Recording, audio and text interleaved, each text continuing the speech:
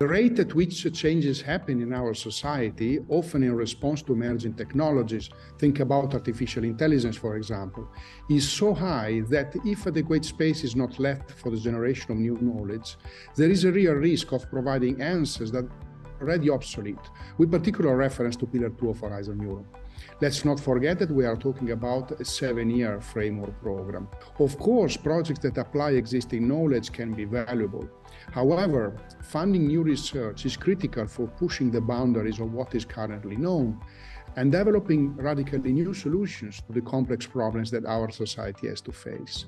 In doing this, it's important to keep a focus on human-centered approaches across all disciplines and on fundamental social and cultural research in order to promote a responsible, sustainable, equal, and fair future.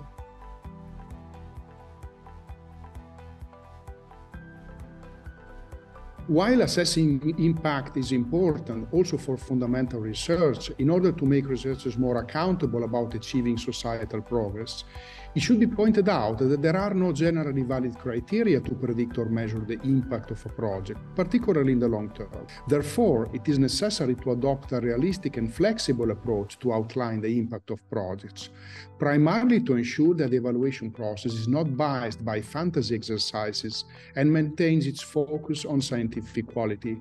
A more balanced expectation for impact in Horizon Europe can thus contribute to reduce pressure on researchers to take full advantage of the flexibility in research process and recognize the diversity of research areas and the long-term nature of impact.